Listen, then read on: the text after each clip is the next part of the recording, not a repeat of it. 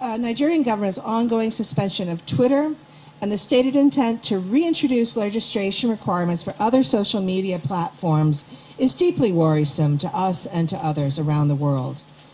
Banning or significantly restricting social media, including under threat of prosecution, undermines Nigerians' human rights and fundamental freedoms. We are encouraged by the meetings between Twitter and Government Technical Committee last week aimed at resolving suspension, and we wish the best in this negotiation, that the government and Twitter can come to an agreement that preserves the rights of Nigerian citizens to their freedom of expression.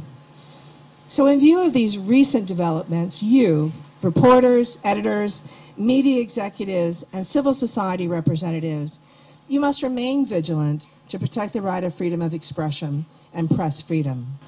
To fulfill its highest civic purpose, the press must be both independent and unbiased.